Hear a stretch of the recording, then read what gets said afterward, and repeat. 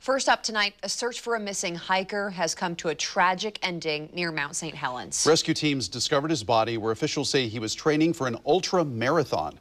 Fox 12's Drew Reeves brings us the latest tonight. It's the outcome no one wanted, but a large search for a missing hiker here in the Mount St. Helens area has come to an end. The Cowlitz County Sheriff's Office says the body of Brian Yang was discovered today.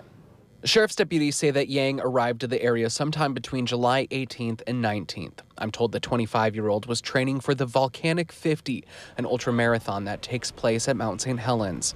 Sadly, the Cowlitz County Sheriff's Office says his body was found at the bottom of a 200-foot steep embankment in the Mount Whittier area. Scenes from above show just how large the search was, as hundreds of search and rescue personnel scoured the mountain. Those who knew Yang said he was an incredible athlete and enjoyed pushing his physical limits. Yang was also a first lieutenant at Joint Base Lewis McChord. The base says he was a platoon leader. In a statement, Lieutenant Colonel Alan Fowler said, "Brian was an exceptional soldier and leader, but an even better man. His absence has left us all devastated, and our sincerest condolences go out to the family, friends, and soldiers affected by this tragedy." Search crews stationed at the Coldwater Creek trailhead and soldiers who assisted in the search say they are now focused on helping Yang's grieving family.